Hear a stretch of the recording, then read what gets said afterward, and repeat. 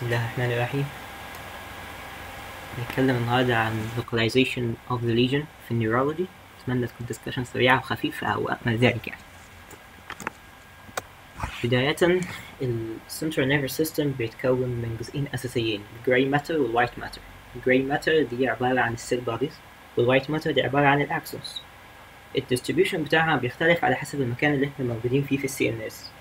ففي الكورتكس مثلا في السيريبرال هيمسفير مثلا الجراي ماتر بتبقى موجودة في السيريبرال كورتكس يعني بريفرالي، والوايت ماتر موجودة سنترال، وما بين الوايت ماتر في شوية كوندنسيشن للجراي ماتر اللي هما بنسميهم البيزا جانجليا. ده هيبقى مهم بعد شوية.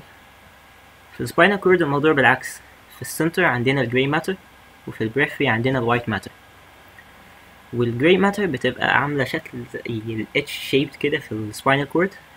الشكل دوت كاركترستيك أوي يعني إن هو ليه distribution anterior horn cell و posterior horn cell، وبيقسم الوايت ماتر لثلاث أجزاء. بص عليهم دلوقتي.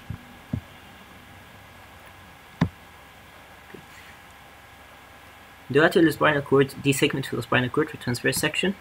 عندنا anterior horn posterior horn، ما بينهم في حاجة بتعمل communication اللي هي الإثموس، وفي نص الإثموس بيبقى موجود السنترال كانال. السنترال كانال دي عبارة عن كانال معدي فيها cerebrospinal fluid. الوايت ماتر حوالين الجراي ماتر اتقسمت لثلاث حتت، anterior column، lateral column، و posterior column. كل column من دولت معدي فيه tract معين. أهم واحد اللي احنا هيبقى شغلنا كله عليه هو الكورتيكوسباينال tract، معدي في اللاترال column. في البوستيريور column معدي عندنا الدورسال column أو البوستيريور column tract اللي هو شايل الديب sensation و vibration و proprioception. وفي الانترولاترال معدي اللاترال spinal thalamic tract اللي هو شايل superficial sensation pain و temperature و touch. الترتيب ده مهم عشان الليجنز لما هتحصل في السباينال كورد على حسب مكان الليجن وعلى حسب ياخد نص ولا نصين وفين بالظبط هيبقى في المانيفستيشن هتتحدد على اساس الكلام ده. طيب. نبدأ بأول تراكت وهو الكورتيكوسباينال تراكت. الكورتيكوسباينال تراكت لما نبص عليه في الرسم المبسط ده بيبدأ من الكورتكس من الموتور اريا، ونفترض مثلا ان دي الموتور اريا اللي بتحرك الكوادريسبس عشان تعمل اكستنشن للني. في نيورون موجودة في الجراي ماتر في الكورتكس بينزل منها فايبر اللي هو اسمه الابر موتور نيورون. الابر موتور نيورون بتفضل نازلة في الوايت ماتر، بعدين بتعدي في حاجة اسمها الانترنال كابسول اللي هي ما بين البيزال جانجليا، ومنها تنزل على البرين ستام. في البرين ستام بتفضل نازلة لغاية لما توصل للمضلة بتعمل ديكاسيشن أو كروسنج، وده بيسموه البيراميدال ديكاسيشن وبيبقى ظاهر جروسلي. المهم إن في ديكاسيشن حصل أو كروسنج حصل في منطقة المضلة. بعد الكروسنج دوت بتبدأ تنزل في السباينال كورد لغاية لما توصل للسيجمنت اللي هتحرك الكوادريسبس. الكوادريسبس بتتحرك ب L3 L4، مثلا الفايبر ده هينزل ل L3 وجنبه فايبر تاني هينزل ل L4 ويعملوا ساينابس مع الانتيريور هورن سيل. من الانتيريور هورن سيل هيطلع الريفرال نيرف، الموتور روت بتاعه الموتور روت هيروح للمصل، وعند النيورو ماسكولار جانكشن يعمل ساينابس ويبدأ يعمل ريليس للنيورو ترانسميترز عشان تحرك المصل. اللي احنا اتكلمنا عليه ده اللي هو الموتور فانكشن بتاعت السي والبريفرال نيرفس سيستم مع بعض. اي ديستربنس هيحصل فيهم في اي منطقه فيهم هيعمل الموتور ويكنس. نبص بقى على الكورتيكوسباينال تراكت في شكل او برسم معقد شويه او اكتر تعقيدا. عندنا ادي السريبرال كورتكس متقسمه لثلاث حتت، فيس ارم ليج، ومن كل حته بيطلع النيورون. اتفقنا دي حته هتمشي حته معينه في الفيس، دي هتمشي حته معينه في الارم، دي في الليج، وهكذا. النيورونز دي بتطلع من الكورتكس وتمشي في الوايت ماتر اللي موجودة هنا دي، أو هي عاملة الوايت ماتر اللي موجودة هنا دي. الوايت ماتر دي اسمها السب كورتيكال وايت ماتر أو الكورونا رادياتا.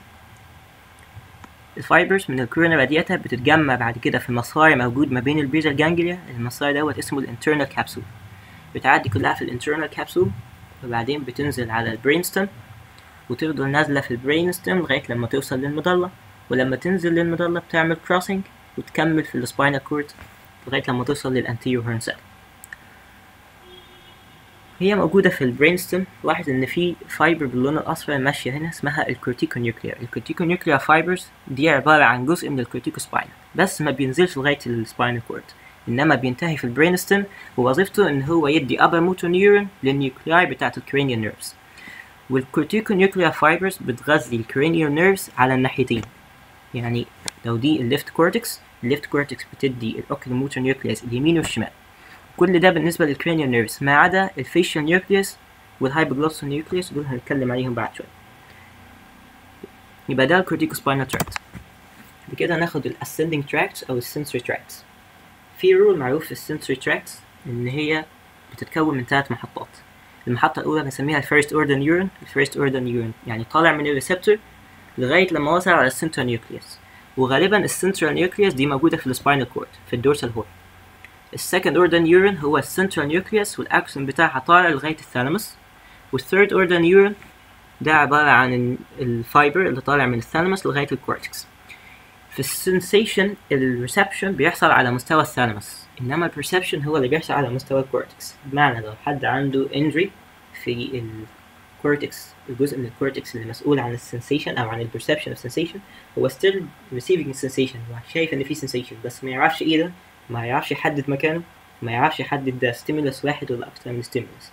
وبالتالي في نوعين من السنسيشن، في حاجه اسمها السباينال سنسيشن او البريفرال سنسيشن او زي ما تتسمى، وفي حاجه اسمها الكورتيكال سنسيشن. والكورتيكال سنسيشن ده اللي بيبقى على مستوى الكورتكس، وده اللي بيخليك تعرف ايه ده وايه مكانه وهل هو ستيمولس واحد ولا اتنين. تاكتايل لوكاليزيشن، تاكتايل ديسكريمينيشن. طيب نطبق الرول دوت. عندنا اول تراكت اسمه lateral spinal thalamic tract. في المخطط البسيط بيطلع من الريسبتور، ادي الفيرست اوردر نيورون، دخل على السباينال كورد، وصل للدورسال هورن. بعد ما عمل سينابس في الدورسال هورن دي السنترال نيوكليس بتاعته، بدأ يطلع عندي السكند اوردر نيورون. السكند اوردر نيورون بتاع السباينال ثالاميك تراكت اول ما بيطلع بيعمل كروسنج قدام السنترال كانال، وبعدين يطلع على الناحية التانية لغاية لما يوصل للثالاموس، ومن الثالاموس يطلع على الكورتكس. نشوفه في الصورة ديت. ده الريسبتور طالع منه الفيرست اوردر نيورون، دخل على الدورسال هورن، على الدورسال روتس اوف ذا سباينال نيرف، ومنه دخل على الدورسال هورن هنا في السبستانشيا جيلاتينوسا اوف رولاندي او السنترال نيوكليوس او الدورسال هورن.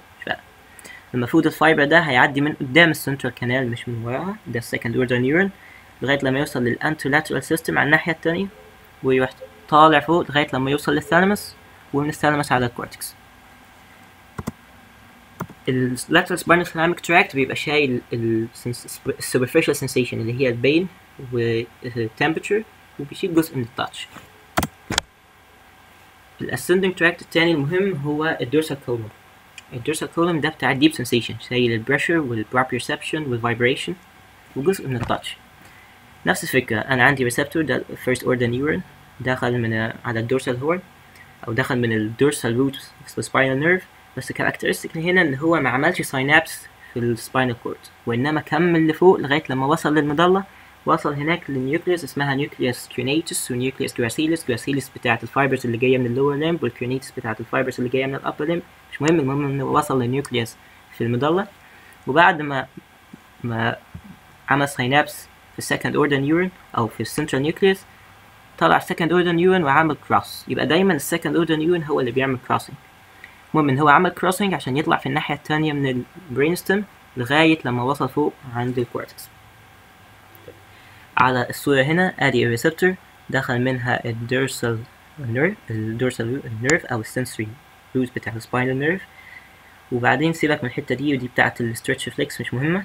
المهم ان الفايبر دخل على الدورسال كولوم وقام طالع فوق لغايه لما وصل للنيوكليوس في المظله، عمل ساينابس، وبعدين السكند اوردر نيورون طلع عمل كروسنج وطلع على الناحيه التانية لغايه لما وصل للثالاموس ومنها على الكورتكس. يبقى ده الديستريبيوشن بتاع التراكت سواء نازله او طالعه، وده مهم عشان الليجنز اللي هتحصل ايا كان مكانها لازم هتضرب حاجه من الحاجات ديت، والبرزنتيشن هيبقى معتمد على الكلام ده. في الكورتكس سواء كانت الموتور كورتكس او السنسوري كورتكس في ريبريزنتيشن للبادي. الريبريزنتيشن للبادي دوت بيبقى بالشكل دوت.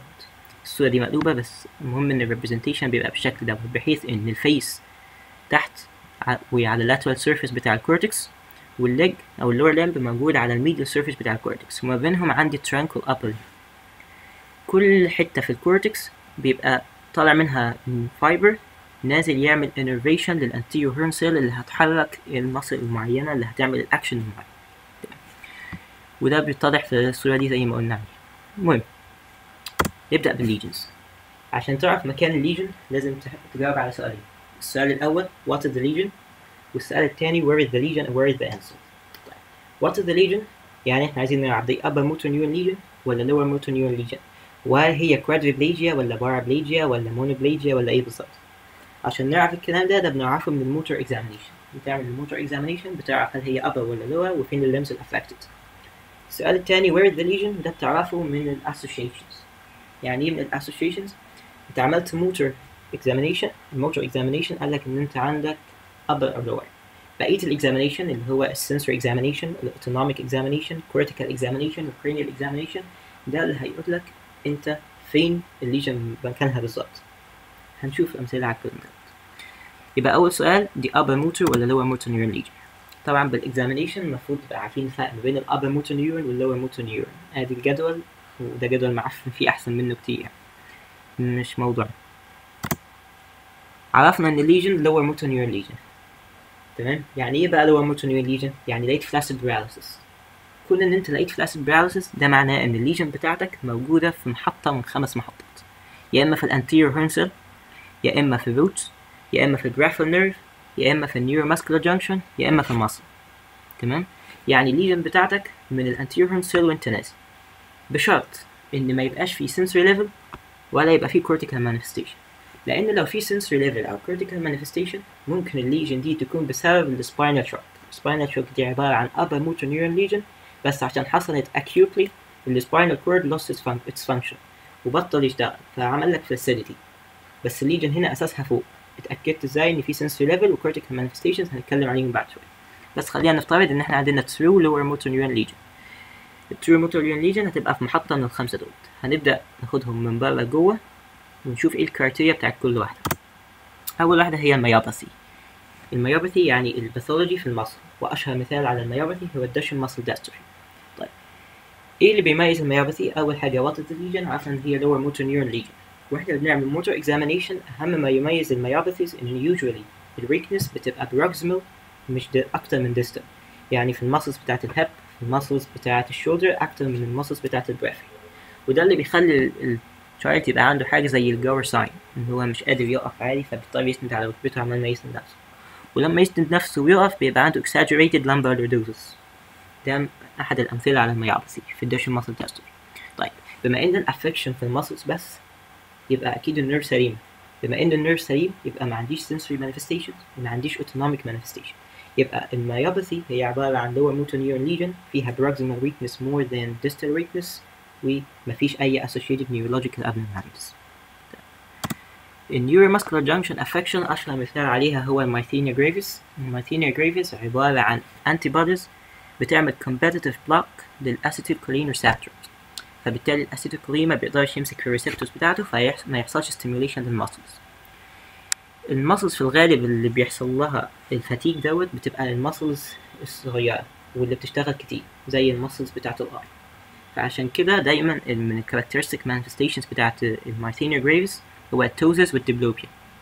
وكاركترستيك مانيفستيشن ثانية ان الحاجات دي بيبقى فيها diurnal variation او variation مع الاكتيفيتي، بمعنى ان الصبح خالص اول ما المريض يصحى من النوم عنده الباور بتاعته كويسة، مع الوقت الباور تبدأ تضعف. ليه؟ لأن هو بدأ يستعمل الماسلز ديت، ولما بدأ يستعمل الماسلز ديت الأسيتيلكولين ستورز اللي موجودة خلصت، فبالتالي ما بقتش تعمل ريفرسال للكمبيتيتيف انهبيشن اللي معمول بالانتيبوديز، فبقى عنده diurnal variation. يريح الباور تزيد، يعمل اكتيفيتي الباور تقل. بما ان الافكشن هنا في النيوروماسكولار جانكشن يبقى النيرف سليم. النيرف سليم يبقى مفيش sensory dysfunction، مفيش autonomic dysfunction. مفيش autonomic dysfunction بالرغم ان في affection للنيوروماسكولار جانكشن، لان في الغالب الاوتونوميك ماسلز ما بتشتغلش بالنيوروماسكولار جانكشن زي بتاعت السكيلتال ماسلز. يبقى ده النيوروماسكولار جانكشن affection. النوع اللي بعده هو البولينيوروباثي. البولينيوروباثي او البريفرال نيرف affection. البريفرال نيرف affection يعني انا ضربت النيرف اللي هو من السباينال كورد لغايه تحت، وغالبا الليجن اللي بتحصل في البولينيوروباثي بتبقى دي مايلينيشن زي في حالات الجامبري، زي في حالات الدايابيتس وغيره. بما ان الليجن هي دي مايلينيشن فالمانيفستيشن بتبدأ تظهر في النيرفز اللي معتمدة أكتر على المايلينيشن. المايلينيشن وظيفته إن هو يسرع الكوندكشن. تمام؟ فأنت لو عندك نيرف طويل، مثلا النيرفات اللي طالعة من السباينال كورد لغاية الفوت من تحت، أو النيرفات اللي طالعة من السباينال كورد لغاية البالم، النيرفز ديت محتاجة المايلين عشان تسرع الكوندكشن. فبالتالي أول ما يحصل disruption للمايلين دوت هيؤدي الى ان الفانكشن بتاعه الديستال بارتس من الليمس تبدا تبقى affected. عشان كده في البولينيوروباثي بتبقى موصوفه ان هي progressive ascending course، ان هي بتبدا في الديستال extremities ومع الوقت تبدا تطلع لفوق، لان اول حاجه بتتاثر هي الحاجه اللي معتمده اكتر على المايلين اللي هي الديستال extremities.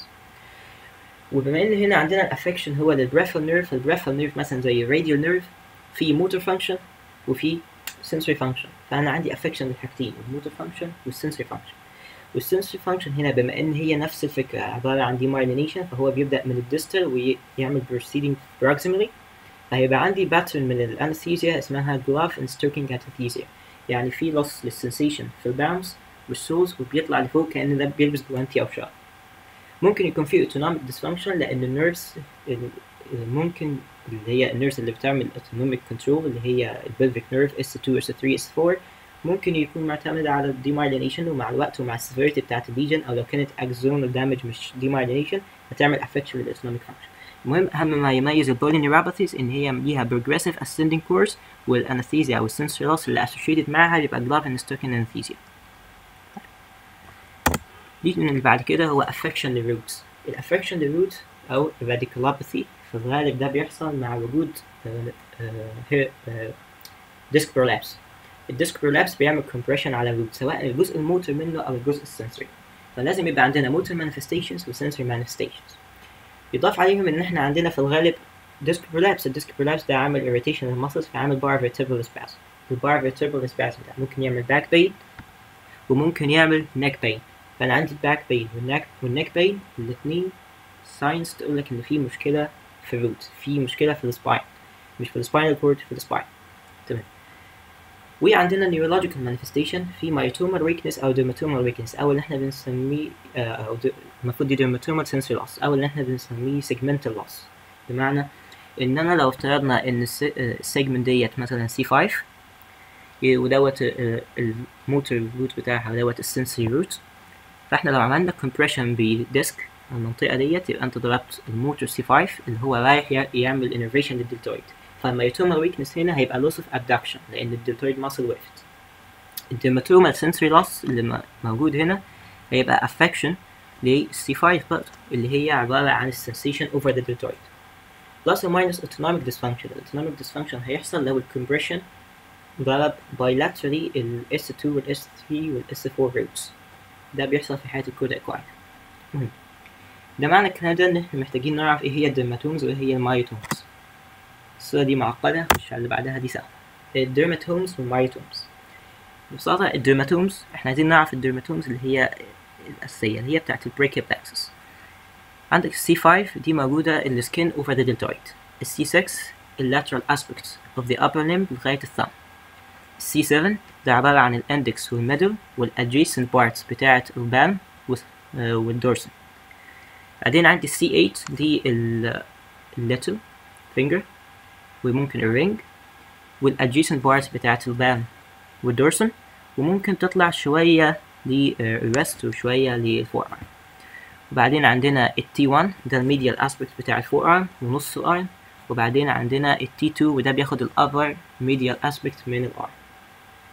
بعدين عندنا شوية علامات في الترانك. أول حاجة T4 دي النيبل لاين، T7 دي الزايفورد بروسس، T10 الأمبليكس، L1 دي الجروين والميديال أسبكت بتاع الثاي، L2 دي بتبقى الفرونتال أسبكت بتاع الثاي، L3 بتبقى موجودة عند الني، L4 بتبقى الميديال أسبكت بتاع الليج ومعانا الميديال أسبكت of the foot، L5 اللاترال أسبكت بتاع الليج والدورسم of the foot، S1 بتبقى اللاترال أسبكت بتاع الفوت ومعانا السول. المايوتومز أعرف المايوتومز اللي هي بتاعت الريفلكسز دي هتسهل الموضوع. المهم ادي الديرماتومز والمايوتومز عشان نعرف الروت. واحدة من أشهر الروت سيندرومز اللي بتحصل هي الكودا إكواينا سيندروم. الأول هي إيه الكودا إكواينا؟ لو افترضنا إن ده sagittal section في السباينال كورد في السباينال كورد والفيرتبرال كون، فهنلاحظ ان السباينال كورد بينتهي عند L1 ما بيكملش تحت. اللي بيكمل تحت هي عبارة عن فايبرز او عبارة عن نيرف روتس. النيرف روتس ديت بتبدأ من L1 وبقية الروتس المفروض تطلع من السباينال كورد اللي هما من L1 لغاية الفيرست كوكسيجي، بينزلوا جنب بعض كده عاملين زي ديل الحصان، فعشان كده بيسموهم كودا إكواينا. الفكرة ان الكودا اكواينا هنا الروتس دي ممكن يحصل عليها compression، لو حصل عليها compression يبقى دوت هيبقى roots، يبقى دي هتبقى lower motor neuron lesion. الكompression ده في الغالب بيحصل بسبب central lumbar prolapse و lumbar disc prolapse، وعلى حسب الليفل بتاعه بيتحدد الموتور مانيفستيشن. بمعنى انا لو عندي هنا L5 S1 disc، فهو هنا هيعمل compression على S1 S2 S3. الاسات وما تحتها دي بتعمل سبلاي للموتور بتاع الفوت، لكن الني سبيرت، فهنا يبقى عندي بارابليجيا affecting بس الفوت ومش هتبقى affecting الني. بعكس لو طلعت فوق، كل ما اطلع فوق كل ما انا بضرب النيرفات اعلى، فبالتالي بزود السيفيريتي بتاعت البارابليجيا لغايه لما ممكن توصل للني في الاخر. فكل ما تطلع فوق كل ما السيفيريتي بتاعت البارابليجيا بتزيد. في نفس الوقت انا عندي saddle shaped anesthesia، ودي حاجه لازم تبقى موجوده في الكودا اكواين سندروم. يعني ايه saddle shaped anesthesia؟ يعني لو فاكر في الديرماتومز كان في S2 S3 S4، المنطقه دي اللي هي المنطقه اللي حوالين الاينس، المنطقه ديت بتبقى سبلايد بال S234، وال S234 لازم يتضربوا في الكودا اكواينا، لان اوطى ليفل موجود ممكن تحصل عنده الكودا اكواينا هو L5 S1. ومعنى S1 هنا يعني احنا ضربنا ال S1 وما تحت ال S1 2 و 3 و 4، ففي اي ليفل من دول هي ال S234 هيتضربوا، وبالتالي لازم يبقى فيه saddle shaped anesthesia. والباك بين موجود عشان احنا عندنا disc prolapse. الاوفرفلو incontinence او الاوتونوميك manifestation، لان S234 دول الاوتونوميك innervation للبلفس، فانت لو ضربتهم يبقى انت ضربت اليورينري كنترول، فهيحصل urinary retention والاوفرفلو incontinence، هيحصل معاهم erectile dysfunction، هيحصل constipation. اخر ليجن في اللور موتور نيورون تايب عندي الانتيريور هورن سيل ليجن. ولاحظ اني قلت anterior horn cell lesion ما قلتش spinal lesion، لان الليجن هنا بس affecting الانتيريور هورن بتاع السباينال كورد، ده بتحصل فيه زي في حالات البوليو. وبما ان هي affecting بس الانتيريور هورن سيل يبقى الافكشن هنا هيبقى mainly motor، مفيش لا sensory affection ولا autonomic affection. تمام. وبيبقى الافكشن مايتومال يعني السيجمنت اللي مضروبه فين، والمايتوم اللي هي تعمل له innervation فين، وهو ده اللي هيحصل له weakness.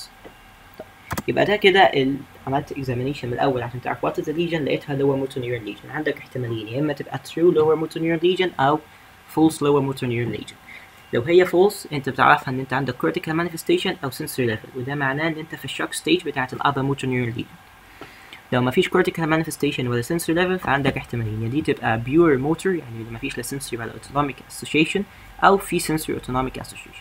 لو مفيش 3 احتمالات: myopathy، neuromuscular junction، anterior horn cell.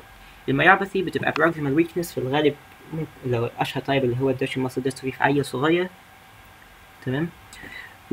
ولو هي neuromuscular junction اشهر تايب اللي هو myasthenia gravis، بيبقى characteristic فيها diurnal variation. لو هي distal weakness ومعانا fasciculation، ودوت بيبقى في الغالب في الانتيريور هورن سيل، واشهر مثال هو البوليو، مثال تاني بيبقى spinal muscle atrophy. لو هي ماكسد يعني معايا sensory او autonomic manifestation، على حسب الباترن بتاعت السنسوري anesthesia او sensory loss اللي موجود هنحدد. لو هي glove and stocking anesthesia يبقى انا بتكلم على polyneuropathy، او لو نيرف واحد affected وارم واحده ممكن تكون diabetic او trauma للنيرف. لو هي dermatomal distribution يبقى ده في الغالب root affection زي في حالات الديسك prolapse، radiculopathy مع الديسك prolapse. يبقى ده لو الليجن من الأول كانت lower motor neuron lesion. لو الليجن upper motor neuron lesion ده بنسميها upper motor neuron lesion، يعني corticospinal tract lesion، يعني lesion من هنا لغاية لما ننزل تحت للانتيريور هورن سيل. قبل ما ننزل في 2 rules عايزين نعرفهم. أول rule اسمه المضلة وما فوقها، بمعنى أنا عندي الفايبرز هي بتاعت الcorticospinal tract طلعت من الكورتكس نزلت في كورونا رادياتا، ومنها عدت على internal capsule، ومنها عدت على البرين ستيم لغاية المضلة. كل ده هي موجودة في ناحية، وعند المضلة في آخرها هتعمل decussation وتبقى في الناحية التانية. لو أنا عملت ليجن للفايبر ده فوق المضلة يبقى الليجن هتبقى على الناحية التانية contralateral lesion، يبقى supramedullary lesion، سواء الليجن دي كانت في الcorticospinal tract أو كانت في الاسcending، سواء كان spinothalamic أو الdorsal column. لو الليجن حصلت فوق المضلة يبقى الليجن contralateral، تحصل في الناحية التانية، يبقى ليجن هنا في الليفت corticospinal هيبقى معانا right hemiplegia. تمام. لو الليجن تحت المضلة في الcorticospinal tract بس في الغالب هي دايما ipsilateral. تمام. إنما في بقية التراكت على حسب. طيب. القانون التاني هو قانون C5. يعني إيه C5؟ C5 دي بداية البريكيال بلكسس. فلو أنا عندي ليجن فوق C5 يبقى هيبقى عندي upper motor neuron lesion of the upper limb و upper motor neuron lesion of the lower limb. يعني ال upper limb فوق C5 involved، تحت C5 variable degree of involvement. البريكيال بلكسس بتمتد من C5 ل T1، فلو الليجن تحت T1 يبقى الافكشن بس في اللور limb ومفيش افكشن في الupper limb. هنشوف أمثلة على الكلام ده، بس الرولز دي تعرف. فوق المظلة contralateral، فوق C5 upper limb involved. الليجنز اللي هنتكلم عليها cortical، subcortical، capsular، brainstem وspinal. أول واحدة نبدأ بيها هي الcortical. يعني إيه cortical lesion؟ يعني أنا عندي affection ضرب الجراي ماتر في حتة ما، وفي الغالب الافكشن اللي هيضرب الجراي ماتر هيبقى شوية localized، يعني المنطقة دي كبيرة قوي والسبلاي بتاعها مختلف، في حتة سبلاي بالميدل cerebral artery وحتة تانية سبلاي بالانتيريور cerebral artery. ففي الغالب الليجن يا إما هتنفولف سيجمنت واحدة، يعني مثلا الحتة اللي بتعمل سبلاي للأرم وبس، أو حتة بتعمل سبلاي للأرم والحتة اللي جنبها للفيس، حتة من الأرم وحتة من الليج وهكذا. ففي الغالب الأبر موتور نيورون ليجن اللي بتبقى cortical بتبقى وصفها إن هي limited يعني أو mild upper motor neuron lesion. لو افترضنا إن دي left cortex والليجن حصلت هنا يعني فوق المظلة، يبقى الليجن هتبقى contralateral monoplasia أو contralateral hemiplegia أو contralateral monoplagia with face affection. السؤال التاني، بما ان احنا عندنا هنا affection للجراي ماتر، يبقى الجراي ماتر دي الكورتكس، يبقى احنا عندنا cortical affection. لو لاحظنا هنا وافترضنا ان احنا عندنا ليجن في المنطقة ديت، المنطقة دي المفروض ان دوت هو البرايمري موتور اريا اللي هي اريا 4، وافترضنا الريبريزنتيشن بتاع البادي كان مقلوب، يبقى انا عندي upper limb والفيس موجود في الحتة دي. ممكن اي ليجن هنا تضرب اي اريا تانية موجودة في الكورتكس. مثلا لو في ليجن في الفيس ممكن تضرب براكتس اريا 44 ودي المسؤولة عن الكلام، فيبقى البيشنت عنده expressive aphasia. أو تضرب المنطقة البوست سنترال جايرس اللي هي 312 ودي المنطقة المسؤولة عن الكورتيكال sensation، فيبقى البيشنت عنده loss of the cortical sensation. ده معناه إن affection of the cortex دايما بيبقى معاها cortical manifestation، سواء focal neurological deficit بتاع منطقة معينة أو seizures. الseizures تعتبر cortical manifestation. هل هيبقى في sensory affection؟ لا. ليه؟ لان احنا الافكشن هنا في الموتور كورتكس، وحتى لو في افكشن لل primary sensory area اللي قلنا عليها هنا، بس احنا قلنا ان السنسيشن الريسبشن بتاعه بيبقى على مستوى الثالاموس، لكن البرسبشن هو اللي على مستوى الكورتكس. فما فيش sensory loss، لكن في loss of the cortical sensation، وده يعتبر cortical manifestation. هل في autonomic manifestation؟ as a rule في الupper motor neuron lesion مفيش autonomic manifestation إلا لو الليجن bilateral. هل هنا الليجن bilateral؟ لا، هي ناحية واحدة بس والناحية التانية سليمة، يبقى مفيش autonomic. يبقى الcortical lesion هي عبارة عن contralateral limited hemiplegia أو upper motor neuron lesion ومعها cortical manifestation. وجود cortical manifestation يعني cortical lesion. subcortical lesion يعني بعد ما الفايبرز طلعت من الكورتكس وعملت الكورونا رادياتا قبل ما تخش في الانترنال كابسول. لو الليجن حصلت في المنطقة ديت، الفايبرز لسه واسعة ومش متجمعة، فبرضه الليجن هتبقى more or less limited، more diffuse عن الكورتيكال بس still limited. وبما ان هي حصلت فوق المظلة يبقى contralateral، حصلت في الوايت ماتر مفيش affection للجراي ماتر يبقى مفيش cortical manifestation، unilateral lesion يبقى مفيش autonomic manifestation ومفيش sensory manifestation. تمام؟ يبقى subcortical lesion هي شبه الcortical lesion في عدم وجود الcortical manifestations. طيب الليجن اللي بعد كده ودي most severe lesion هي الكابسولار ليجن.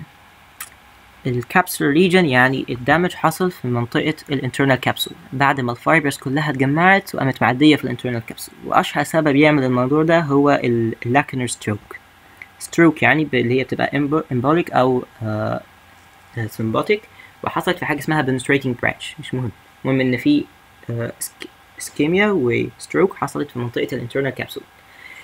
الانترنال كابسول دي بتعتبر الممر بتاع الوايت ماتر من الثالاموس لغاية البرين، في حاجات نازلة وحاجات طالعة. اللي نازل اللي هو الكورتيكو سباينال تراكت، ضربنا الكورتيكو سباينال تراكت يبقى ضربنا الليج والارم والفيس، فالبيشنت هيبقى عنده dense hemiplegia يعني كل الموتور فانكشن بتاعت الابر ليمب واللور ليمب طارت، بلس ان هو معاه facial affection، معاه facial pulse لان ده كمان الضرب، وكلهم بيبقوا على الناحية التانية للليجن. فعندي contralateral hemiplegia مع contralateral facial pulse.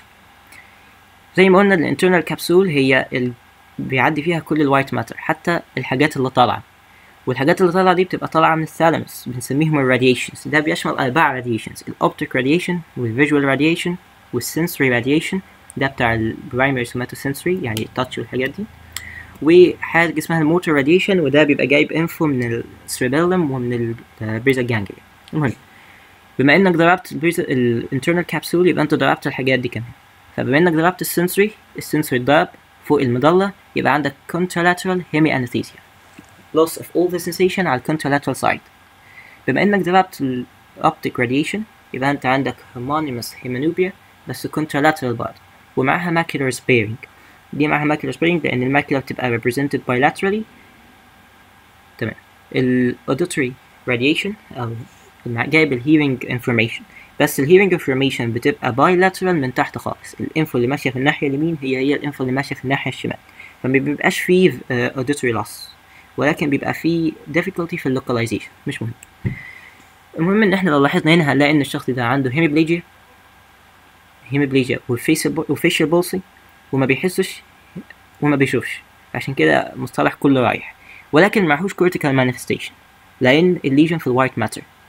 ممكن يكون معاها بيزل جانجلي افكشن، ممكن لا، بس المهم ان هو مفيش كورتيكال مانيفستيشنز ومفيش اوتونوميك لان الليجن مش بايلاترال. يبقى كل حاجه رايحه، ده كابسولار ليجن. قبل ما نسيب السيريبرال هيمسفير في سبيشال فورم عايزين نتكلم عليها، اللي هو بيشن جاي بسباستيك بارابليجيا. يعني ايه سباستيك بارابليجيا؟ يعني معاه upper motor neuron lesion و affecting both lower limbs. لما يبقى في upper motor neuron lesion affecting both lower limbs في يعني معناها ان الليجن المفروض تبقى تحت C5 زي ما قلنا في C5 رول، لان الupper limb spirit. ايه اللي ممكن يبقى موجود كده ويبقى في السباينال كورد ويعمل افكشن؟ لو في ترانسكشن في السباينال كورد، ولكن في الليجن دوت مفيش سنسوري ليفل، مفيش سنسوري لوس، مفيش سنسوري ليفل، مفيش سنسوري ليفل، يعني مفيش سباينال كورد ليجن. طيب ايه اللي ممكن يعمل كده؟ اللي ممكن يعمل كده ان هو جال ستروك في الكورتكس دي وجال ستروك في الكورتكس دي كمان، فضرب له التو ليجز، بس ده ما بيحصلش، ده منحوس قوي. بيحصل هنا حاجه اسمها الباراساجيتال ليجن. الباراساجيتال ليجن ان هو طلع له تيومر في الباراساجيتال سالكس. الباراساجيتال سالكس ده اللي هو الشق اللي موجود ما بين التو سيريبرال هيمسفيرز اللي موجود فيه الفوكس سيريبراي. التيومر اللي ممكن يطلع هنا ممكن يكون مننجيوما، ده اشهر حاجه، ممكن يكون اي تيومر، وممكن ما يكونش تيومر، ممكن يكون هيماتوما، ممكن يكون superior sagittal sinus thrombosis. المهم ان حصل اي ماس ليجن عمل كومبريشن على الباراسنترال لوبيولز او الميديال اسبكت بتاع السريبرال كورتكس على الناحيتين، فبقى عندي upper motor neuron lesion ضايبه الناحيتين او ضايبه two lower limbs، فعشان كده بقى في spastic paraplegia. هل في sensory affection؟ كreception مفيش sensory affection، لكن كcortical manifestation ممكن يكون معاه cortical loss of the cortical sensation. وبما ان الليجن هنا bilateral و upper motor neuron lesion، يبقى هيبقى معانا هنا لأول مرة autonomic manifestations، والautonomic manifestation هتبقى spastic bladder او اللي بتبقى اسمها urge incontinence، ومعاها erectile dysfunction ومعاها constipation. يبقى لو عندي spastic paraplegia ومعانا cortical manifestation، يبقى نفكر ان دي تكون parasagittal lesion، خاصة لو مفيش sensory level موجود في السباينال كورد. طلعنا من السريبرال هيمسفير ودخلنا على البرين ستيم، نزلت الكورتيكوسباينال تراكت على البرين ستيم لغاية لما وصل للمظلة وعمل ديكستيشن. عملنا الليجن. طب ان احنا عملنا الليجن هنا، الكورتيكوسباينال تراكت اللي نازل دوت فوق المظلة ولا تحت؟ فوق المظلة، يبقى عندي contralateral hemiplegia لان ضربت الفايبرز بتاعت الابر ليمب والفايبرز بتاعت اللور ليمب. طيب ممكن يكون في sensory affection لو الاسcending tract ضربت، ممكن لا، على حسب نوع الليجن. مفيش visual affection لان الاوبتيك راديشن فوق، لكن characteristic هنا ان لازم يبقى فيه cranial nerve affection لان البرين ستيم هي المكان اللي موجود فيه النيوكلياي بتاعت الكرانيال نيرف. المثال اللي موجود هنا هو affection of the facial nerve. عشان نفهمها عايزين نفهم الاول الفيشال نيرف الانرفيشن بتاعه عامل ازاي. نفترض ان دوت الرايت فيشال نيرف نيوكليوس ودوت الليفت فيشال نيرف نيوكليوس. تمام. كل النيوكليوس مقسومه لنصين، upper part و lower part. الupper part بيعمل supply للupper part of the face، والlower part بيعمل supply للlower part of the face. تمام. كل كورتكس بتعمل زي فكره الكورتيكوسباينال تراكت، بتنزل الكورتيكوبالبر، والكورتيكوبالبر بيعمل كروسنج عند الليفل بتاع النيوكليوس عشان يعمل supply للكونترالاترال نيوكليوس. يعني رايت كورتكس فضلت نازله نازله نازله بالكورتيكو نيوكلير لغاية لما وصلت عند الليفل بتاع الميد باونس اللي هو فيه الفيشيال نيرف، وقامت عاطية تو فايبرز. فايبر راح يعمل سبلاي للأبر بارت بتاع الليفت نيوكليوس، وفايبر راح يعمل سبلاي لللور بارت بتاع الليفت نيوكليوس. وفي نفس الوقت عاطت فايبر رايح يعمل سبلاي للأبر بارت بتاع الإبسيلاترال نيوكليوس، يعني رايت كورتكس عاطت الأبر بارت بتاع الرايت نيوكليوس، ما عطتش اللور بارت. نفس الفكرة في الليفت كورتكس، عاطت الأبر واللور بتاع الرايت كورتكس بتاع الرايت نيوكليوس، وعاطت الأبر بتاع الليفت نيوكليوس بس. طيب عشان نفهم الليجن نفترض ان احنا عندنا upper motor neuron lesion of the facial nerve. يعني ايه؟ يعني عندي ليجن في الكورتيكو نيوكلير تراكت، سواء كانت في الكورتكس، سواء كانت في الكورونا رادياتا، سواء كانت في الليفل بتاع الانترنال كابسول. اللي هيحصل هنا نقطع الفايبرز ونشوف ايه اللي هيحصل. قطعنا الفايبر اللي رايح للأبر بارت بتاع الرايت نيوكليوس، وقفت ولا اشتغلت؟ هل جايلها سبلاي تاني؟ اه جايلها من الناحية التانية، يبقى اشتغلت، يبقى الجزء ده من الفيس شغال. قطعنا الفايبر اللي رايح يدي سبلاي للأبر بارت بتاع الليفت نيوكليوس، شغالة ولا مش شغالة؟ جاي لها من الناحية التانية فايبر، يبقى شغالة، يبقى الأبر بارت بتاع الفيس في الناحية دي شغال. قطعنا الفايبر اللي رايح يدي سبلاي لللور نيوكليوس على الليفت سايد، هل جاي لها فايبر تاني؟ لا، يبقى ما اشتغلتش. بما انها ما اشتغلتش يبقى الجزء ده من الفيس واقف. لما الجزء ده يقف، الفيشل ماسل اللي هنا الكلاريس بارت يقف، او مش فاكر اسم الماسل يعني، المهم لما الجزء ده يقف اللب هيحصل لها دروبينج، الجزء ده هيقع، يبقى deviated. هيبقى deviated فين؟ للليفت، يعني في الرايت كورتكس ليجن، في الرايت كورتيكو نيوكلير ليجن بيبقى عندي deviation للليفت، او deviation ناحية النيوكليوس الخربانة. المهم الليجن اللي حصلت هنا ممكن تكون في الانترنال كابسول او كورتيكال او سب كورتيكال، ضربت معاها الكورتيكو سباينال، وبما اننا فوق المظلة يبقى الكورتيكو سباينال بتاع الرايت لما يتضرب هيعمل ليفت هيميبليجيا. فانا عندي هنا ليفت هيميبليجيا، والجزء ده من الفيشال نيوكليوس مش شغال، ففي ديفيشن للليفت، يبقى انا عندي الفيس ديفييتد للليفت وفي ليفت هيميبليجيا، الاتنين في نفس الاتجاه. ودي كاركترستيك للأبر موتور نيورون ليجن، ان بتاعة الفيشال نيرف، ان الهيميبليجيا والفيشال بولسي في نفس المكان، في نفس الاتجاه.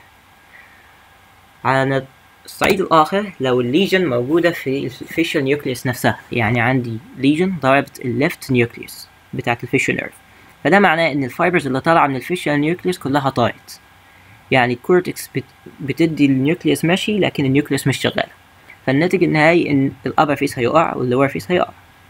اللور فيس ده لما يقع هيحصل له برضه دروبينج للليفت سايد. طيب مفيش ليجن سبيسيفيك أوي ان هي تضرب الفيشال نيرف وتسيب الدنيا اللي حواليه، يعني انا عندي هنا الفيشال نيوكليوس اهي، في واحدة زيها تانية هنا، فلو ضربت الليفت فيشال نيوكليوس يبقى وش هتضرب معاها الكورتيكو سباينال تراكت على نفس الناحية.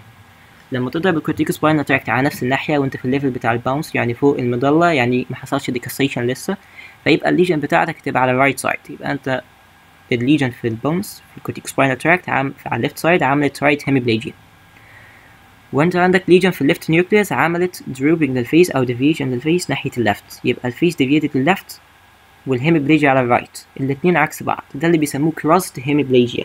الكروست هيميبليجيا يعني فيس على الناحية والهيميبليجيا على الناحية التانية، أو مش شرط يكون فيس، ممكن تكون cranial nerve على ناحية والفيس على ناحية والهيميبليجيا على ناحية تانية.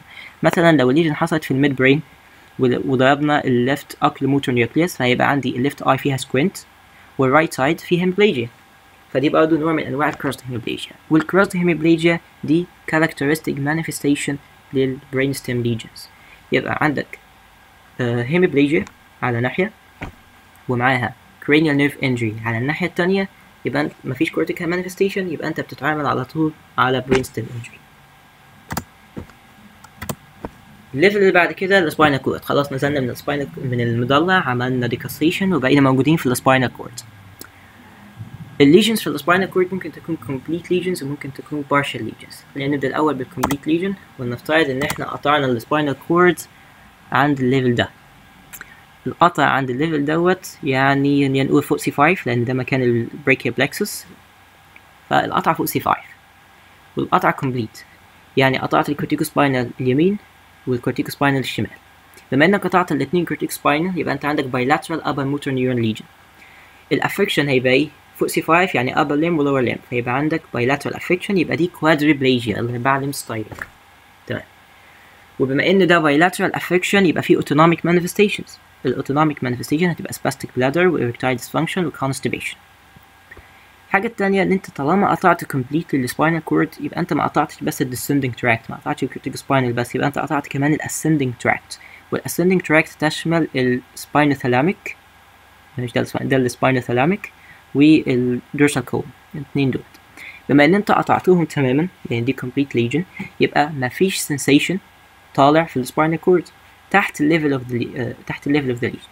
بمعنى ان انا قاطع هنا مثلا عند C4، دي مثلا عند C4، C4 دوت موجود عند النيبل لاين، الديرماتوم لا ده C4 موجود عند الكلافيكل، تمام، الديرماتوم عند الكلافيكل.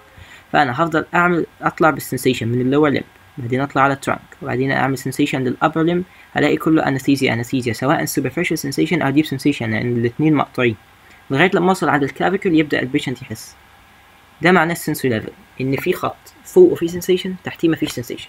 وجود السنسوري ليفل ده كاركترستيك للسباينال كورد ليجن. اول ما تلاقي السنسوري ليفل يبقى انت بتتعامل مع سباينال كورد ليجن. طبعا مش هيبقى فيه cranial ليجنز، cranial nerve ليجن لان احنا عدينا البرينستون، ومفيش cortical manifestation لان احنا تحت الكورتكس.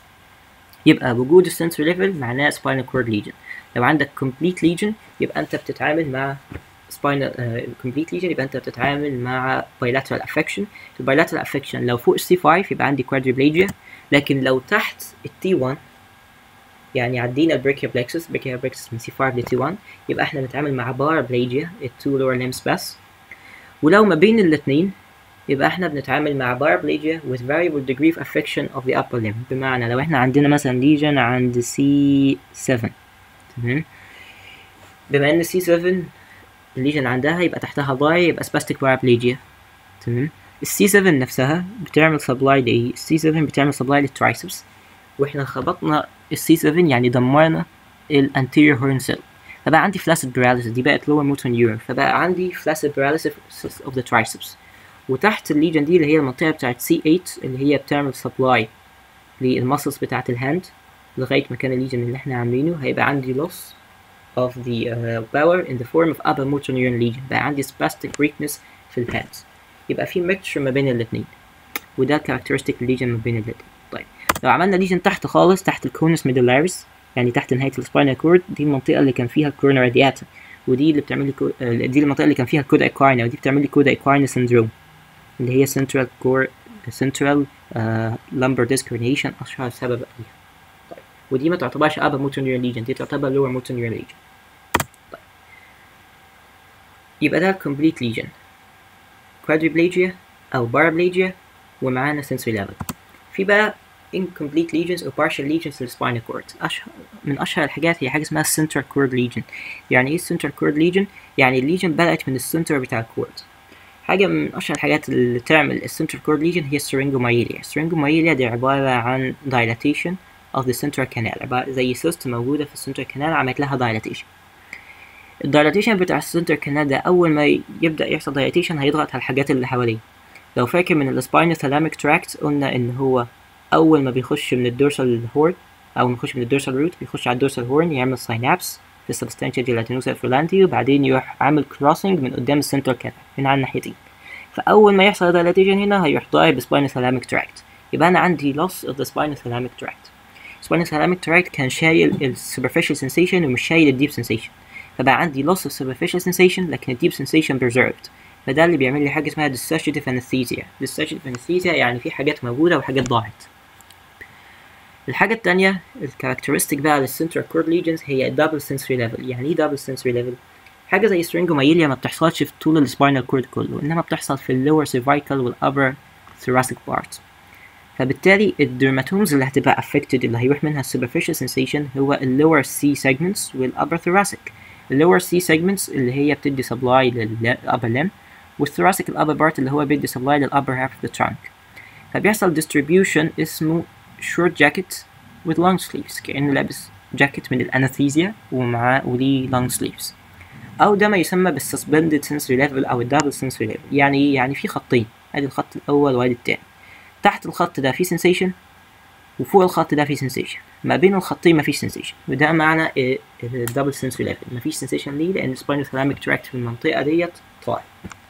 حاجة تانية بتعمل central cord lesion ممكن تكون تيومر طالع في central canal زي الابندايموما والاستروسايتوما. ممكن تكون hypoperfusion اللي هو البلاد سبلاي بتاع السباينال كورد جاي له من بره، الارتس موجودة بره وبتعمل penetration على جوه. فلو حصل hypoperfusion الحتة اللي في النص دي تعتبر watershed area، مش هيحصل لها blood supply وهيحصل لها ischemia. الليجن اللي بعد كده lateral cord lesions. lateral cord lesions يعني قطعت نص الكورد وسبت النص التاني، نفس فكرة الكومبليت ليجن بس هنا على ناحية واحدة بس. لما قطعت الليجن افترض هنا قطعناها تحت T1 يبقى احنا بنتكلم على lower limb بس.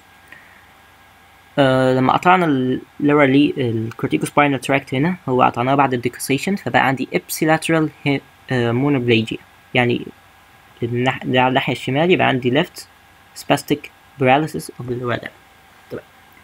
في نفس الوقت في تراكت تاني اتقطع وهو التراكت بتاع الدورسال كولوم اللي هو دخل على طول على السباينال كورد وقام طالع في نفس المكان من غير ما يعمل ديكاستيشن، فده اتقطع. ففي نفس الوقت الرجل المشلولة كمان ما فيهاش proper reception، ما فيهاش vibration، ما فيهاش deep sensation.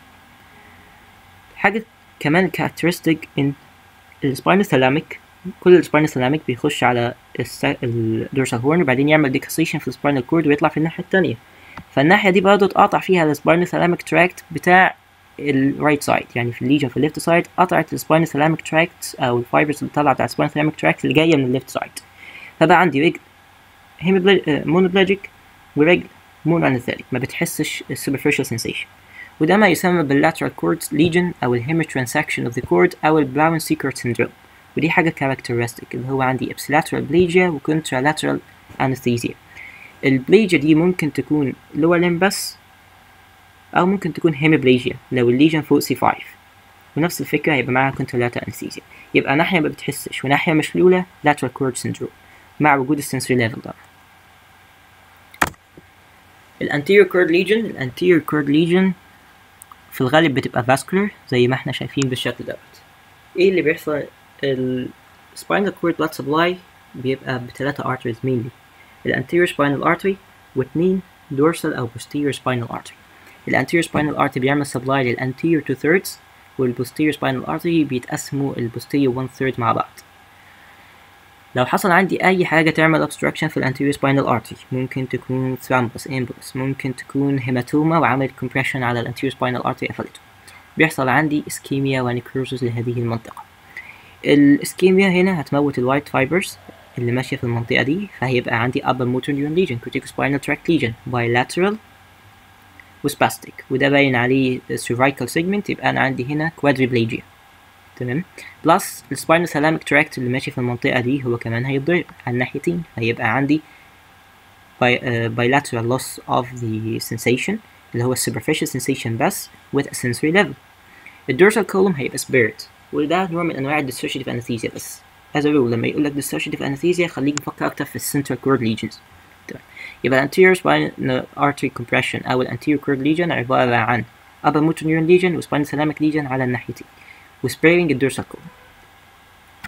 الليجن التانية العكس بقى، أنا عندي involvement of the posterior column والlateral column والanterior lateral system spared. ده بيبقى فيه affection للدورسال column. الدورسال column لما يبقى affected هيجي البيشنت بsensory ataxia اللي هو معها لومبرج sign، معاها شوية nystagmus، معهاش cerebellar manifestations، معهاش auditory manifestations.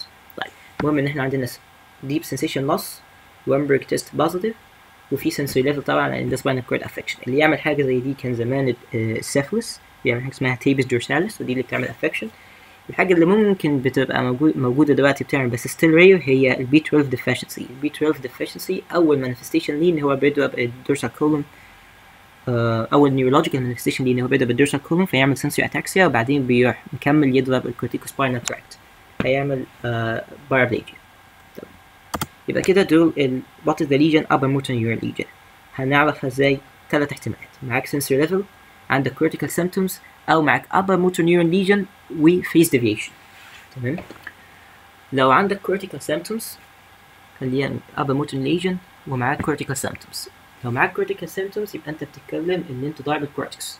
تمام، ضارب الكورتكس، هل الضربة عاملة هيميبليجيا، مونوبليجيا، عاملة facial palsy بس، يبقى single affection يعني ناحية واحدة affected، يبقى أنت هنا بتتكلم على lesion في the cortex موجودة في الكونترالاترال سايد الباراليسيس، يعني لو عندك رايت هيميبليجيا يبقى الليجن في الليفت كورتكس. أو أنت عندك بارابليجيا يعني التولر ليمز مضروبين. طالما التولر ليمز مضروبين ومعاك كورتيكال مانيفستيشن يبقى ده بارا ساجيتال ليجن، ميدنجيوما، هيماتوما، سوبيريور ساجيتال ساينس ثرومبوزس وات ايفر. بس طالما كورتيكال سيمبتومز مع بارابليجيا يبقى بارا ساجيتال ليجن. طيب لو عندك upper motor neuron lesion يعني معاك هيميبليجيا أو مونوبليجيا، ومع المونوبليجيا معاك فيس ديفيشن. لو معانا فيس ديفيشن بس من غير لمب افكشن يبقى احنا هنعتبرها كأنها مونوبليجيا، لكن لو معانا مع الابر موتور نيورون ليجن يبقى احنا بنتكلم في الاحتمالين دولت، يا اما الفيس ديفييتد لنفس اتجاه الهيميبليجيا، يا اما الفيس ديفييتد عكس اتجاه الهيميبليجيا. اتفقنا لو عكس يبقى احنا بنتكلم على crossed brainstem manifestation، crossed hemiplegia يعني brainstem manifestations، او ان هو يبقى في نفس اتجاه الليجن. لو في الهيميبليجيا لو نفس اتجاه الهيميبليجيا يبقى يا كابسر يا سبكورتيكال كوروني رادياتا. تفرق بينهم ازاي؟ افتكر الكابسر كل حاجة رايحة معاه sensory loss ومعاه optic radiation loss. تمام. لو معانا sensory level يعني spinal cord على طول. لو الليجن هيمي او مونو يبقى احنا معانا lateral cord lesion لان نص واحد اللي اتضرب بس. اللاترال كورد ليجن دي لو above C5 هي اللي بتعمل هيمي، يبقى عندي ناحية مشلولة، نص الجسم مشلول ونص الجسم التاني ما بيحسش لأن دي lateral cord lesion. لو هي مونو يبقى تحت T1 عشان رجل واحدة اتشلت الليمب الأبر متشلش، ويبقى رجل مشلولة رجل ما بتحسش. ده اللي بيخلينا نقول إن دي ده اللي بيخلينا نقول إن ديت شوية تبع اللاترال lesion.